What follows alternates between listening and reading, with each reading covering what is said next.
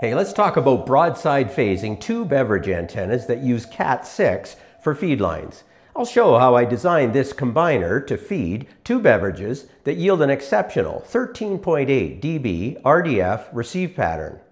Look, even if you don't have room for a phased array, just one of these stealthy CAT6 fed BOL antennas can be installed in a lot of situations, and even in some urban locations. Heck, a single wire could be deployed temporarily and rolled up when not in use.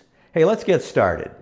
These antennas will perform quite well with the wire lying directly on the ground, and this is perfect for temporary installations. But over time, the antenna output and the performance will diminish as the wire sinks into the ground and becomes overgrown with vegetation. That's why my wires are slightly elevated by stapling the wire to logs on the forest floor. They're a BOL, a beverage on a log. For 160 meters and medium wave broadcast band DXing, 300 to 500 feet is a good wire length, but they'll still perform if shorter, especially on the higher bands.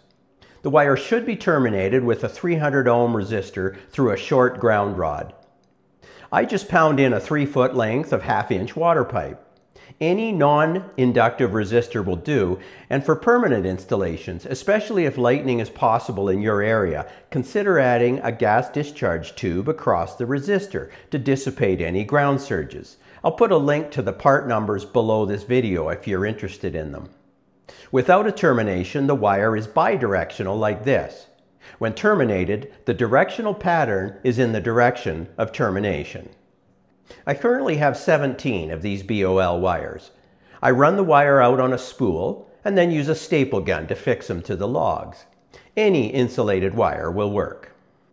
At the feed point, for a passive match to the CAT6 100 ohm twisted pair, it's really easy to calculate and wind your own transformer. I describe how to do this in detail in my CAT6 video. I'll put a link to that video below this one. However, the output from a BOG wire like this can be quite low if just passively matched. So this is why I've modified the LMH66 transimpedance amplifier to match the 100 ohms. These amps really do lift the gain from these antennas. Below this video is a link to a Gerber file that you can download and then send to your favorite PCB manufacturer if you want to build one. Most of the components are through-hole and easy to work with. The op-amp is an SMD device, but don't be afraid of that. It's really not hard to get it on the board with a small tip soldering iron. Go to my beverage amp video for more construction detail and some tips. Here's how I mount the amps in the field. Now, be mindful of the polarity of the antenna and ground terminals and the feed line, especially if you're planning to build a phased array. Now, I've labeled the PCBs with an output 1 and an output 2 terminal. On the outside of the enclosure, I usually label them with an S and a W to correspond to the CAT6 twisted pair color coding.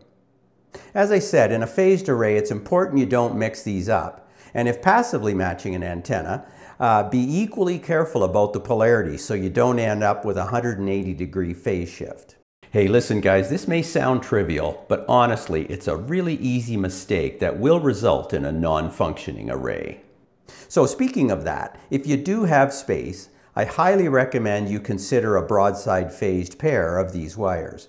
My experience is this really enhances the RDF and improves the SNR, the signal to noise ratio. Not just based on modeling, but from field testing and on-air experience. Here is a 4-neck 2 model of a single 500-foot long wire on 160 meters, which yields a 10.6 dB RDF received directivity factor. And here is a broadside phase pair of those same wires spaced 500 feet apart, showing this excellent 13.8 dB RDF. And here are those two patterns overlaid. Well, obviously there's 3 dB more gain since we have two wires in phase, but the big improvement is in this narrow pattern and improved rear ejection. To learn more about the effect of wire spacing on RDF in a broadside pair, watch one of my prior videos where I explain that in detail. In the field, we run two equal-length CAT6 cables from each beverage antenna that meet together at the combiner. The proper method for combining antennas is to use a Magic T or 0-degree hybrid combiner. This provides good port-to-port isolation and impedance stability between the antennas. Look, don't be tempted to use a direct parallel connection, since transferred noise can couple between the antennas and degrade performance. Here's the schematic for the combiner. The CAT6 twisted pair feedline inputs are shown. On the left, Beverage 1 enters the combiner through a 2-pole gas discharge tube to dissipate any lightning events, and then passes through a Murata 504-745 SMD common mode choke, then into this relay, which is normally closed.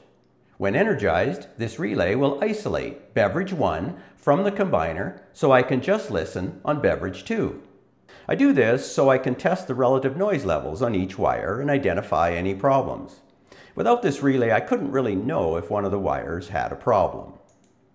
From the relay, the signal enters the magic T and is combined with Beverage 2. Now, since two 100 ohm feed lines are combined, the output is now 50 ohms. So we step that back up to 100 ohms through T4 to match our CAT6 output twisted pair impedance. I've added another Murata CMC and a gas discharge tube on the output line. Obviously, the signal path from Beverage 2 is the same as just described in Beverage 1. The plus and minus 12 volt control line to isolate each beverage wire input is also protected with a gas discharge tube and a CMC to minimize any possible noise ingress onto the board. The PCB has all inputs clearly labeled, but as discussed earlier, be mindful of the feed line polarity. Each input is labeled as S for solid and S/W for solid white to correspond to the CAT6 twisted pair color coding. I mount the board to the lid of the plastic enclosure, and all the connections are made with number 8 stainless steel screws, and I use standard number 8 crimp spade connections for the CAT6 wires. The combiner, like the feed point amps, are covered with a plastic painted camo color bucket. Below this video, I will include a link to a Gerber file and a BOM that you can download if you want to build one of these combiners yourself. The great thing about using CAT6 for feedline is the availability of multiple conductors. For example, with my layout, the Oceana pair BOL combiner is over 900 feet from the shack.